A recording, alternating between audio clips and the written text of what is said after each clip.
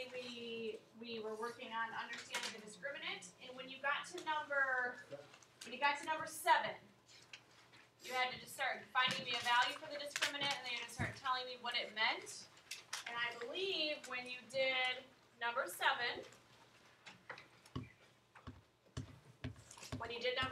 the discriminant, the b squared minus 4ac value, ended up being a negative number, I believe. Is that right? So I'm going to kind of walk you guys through this. The first thing you need to do is make sure that these values are, all these equations are equal to 0. So I add 10 to make it equal to 0, leaving me with 9n squared minus 3n. Negative 8 plus 10 is a positive 2 is equal to 0. So now once it's equal to 0, you can go ahead and find the value of the discriminant. The discriminant, remember, is b squared minus 4ac. In this case, the a value is 9. Can you not do that anywhere, please? The b value is negative 3, and the c value is 2. So in this case, the b value is negative 3, so you need to make sure that you put your negative 3 in parentheses, square it, minus 4 times the a value, which is 9, times the c value, which is 2. And I believe when you do this, you end up with an answer of negative 63. Do you guys agree with negative 63? I think I told you that's what it should have been the other day. All right, so you get negative 63. And whenever this number ends up being a negative number, what does that mean to you?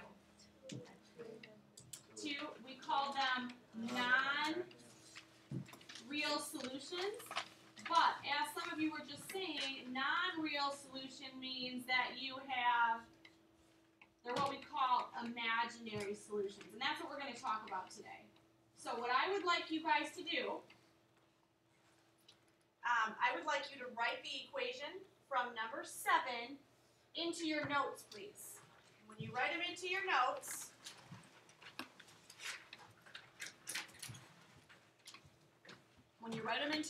I want you to label the notes. That is not what I meant. When you put this into your notes, what I want you to do is label your notes imaginary, solutions.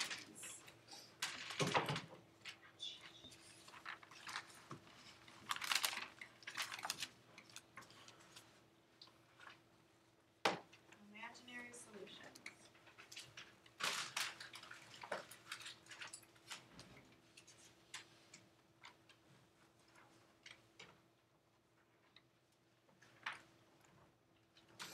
Okay, imaginary solutions means, of course, that you are going to be, your discriminant value is a negative number. So could I have someone read to me problem number 7 again? It was 9n squared minus 3n minus 8 equals negative 10. All right, and then you had to go through and you had to add 10 to each side. Go ahead and do this in your notes. So you have 9n squared minus 3n. You add together negative 8 and 10. You get 2 is equal to 0. And as we just talked about, you had to calculate the discriminant. So remember the steps, the 6 steps, that you need to follow in order to use the quadratic formula the way that we do in this class. You put the equation equal to 0 first. It's already equal to 0. The second thing you need to do is find the value of the discriminant.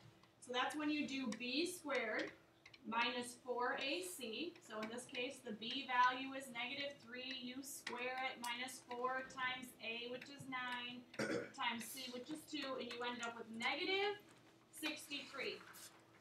So the value of the discriminant is negative 63. The next thing you need to do is plug everything into the formula. So x is equal to, the formula says the opposite of the b value. Well, the b value is negative 3. The opposite of negative 3 is positive 3. Plus or minus the square root of the discriminant. What's the discriminant? Negative 63. All right, so you do negative 63 divided by 2 times the a value. The A value is 9. 2 times 9 is 18. So we're dividing by 18. The next thing that you need to do is make a tree. So I go over to the side and I make a tree, but this is the problem. It's negative. It's negative 63. So what I would like you to continue to do is ignore the negative and do the tree like you normally do, and we will talk about the negative in just a minute. 63. Help me do a tree. I know it's divisible by, divided by 7? It's 9 and 7. 9 and 7. 9 and 7. 7 is prime. What about 9? 9's not prime. We gotta keep going. 3 and 3. So I circle my 3's. They're both prime. So that means this. We have a pair of 3's. So watch what I do. I write the 3 down. I leave a little bit of space. And then I write down the leftover 7 underneath the radical sign. So I have 3 little bit of space, square root of 7. The little bit of space is where we are going to represent the fact that we were taking the square root of a negative number.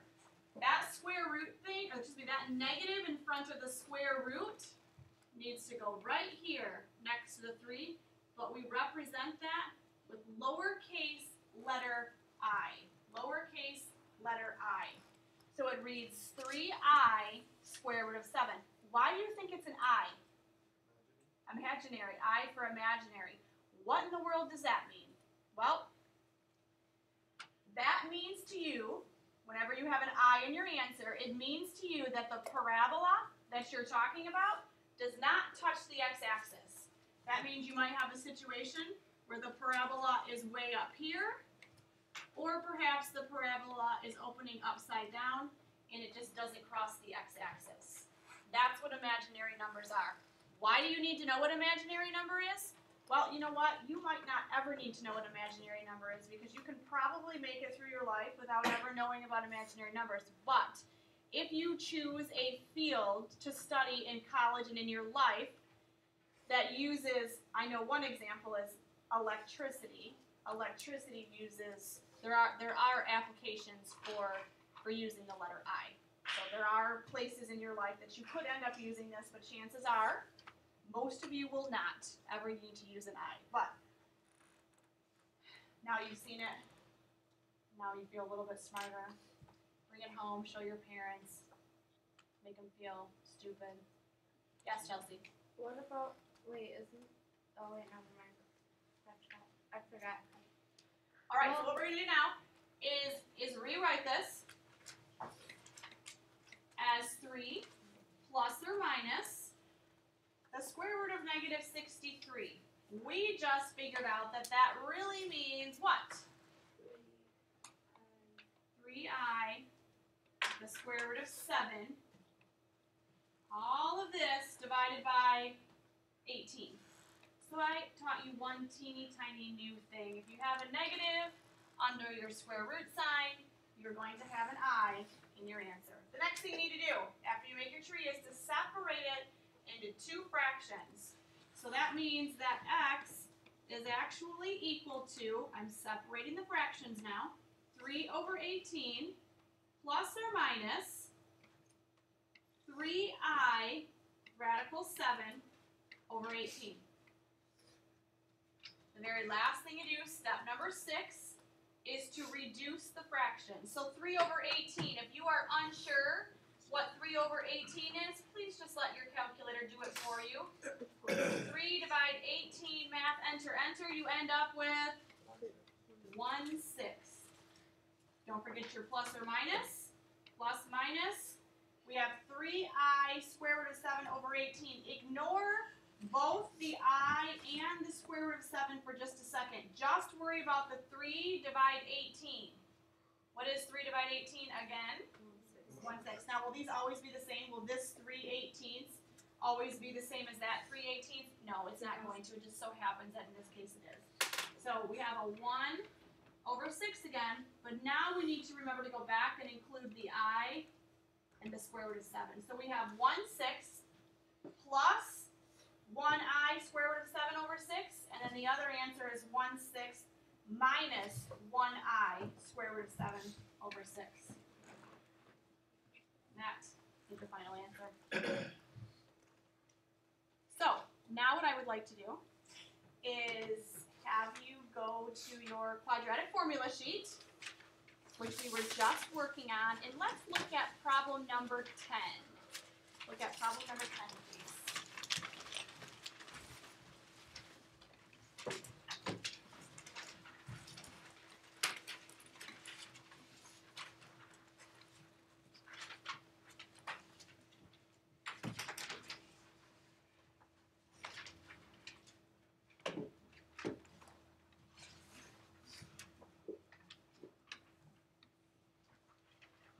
X squared minus 4x plus 13 equals 7.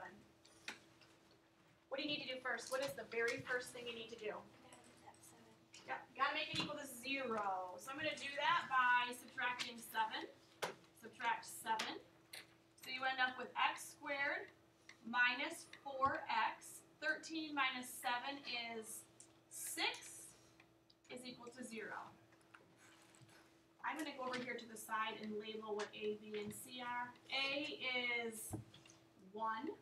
B is -4. C is 6. Step 2. Find the discriminant. The discriminant is B squared minus 4AC. The B value is -4. So I put it in parentheses and I square it. Don't forget the parentheses.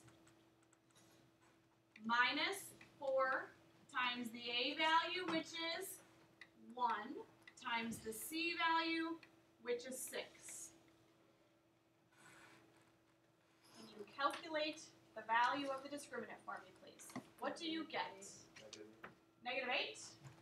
All right. So you get -8. The third thing that we do is plug everything into the formula. So x is equal to the opposite of b, which is 4, plus or minus the square root of what number, guys? -8. And then you divide all of this by 2 times a, which is 2 times 1, which is 2. The next thing we do is make a tree. So we go over to the side. We do a tree for -8. Ignore the negative. What multiplies to give you 8? 2 and 4. 2 is prime. 4. 2 and 2. Both prime, I circle them, which means then every time you have a pair, you write it down. Leftovers stay under the radical. So we have a pair of 2's. So I write it down.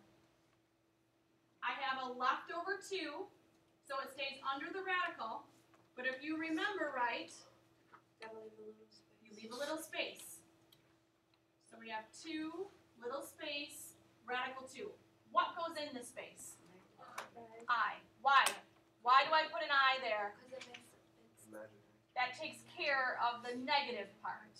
So don't put a negative in there. You put the letter I. That almost like cancels out the fact that there was a -8 there. So now what I'm going to do is rewrite this, and I am totally running out of room, so I'm going to start writing over here. So x is equal to 4 plus or minus 2i radical 2 divided by 2. Number 5. Separate into 2 fractions, and when you separate it into 2 fractions, you get 4 over 2 plus or minus 2i radical 2 over 2. The last thing you do is simplify. Reduce 2 fractions. All right, so help me out here. What is 4 divided by 2? What's this part right here? 2. It is 2 plus minus 2 over 2. What does that reduce to? 1. So we have 1. And then don't forget your I and your square root of 2. So we have 2 plus 1i square root of 2. Do you need the 1 in front of the I? No. Nope. That's assumed to be there. So your answers really are 2 plus I square root of 2. Your other answer would be 2 minus I square root of 2. That goes in your blank. 2 plus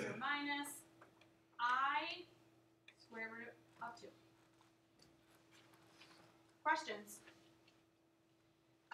The rest of this paper, some of them are going to be positive, some of them are going to be negative. I do know that there is a large number of negatives in there, which means you're going to have I's in your answer. Okay? You have the rest of the hour to work on this.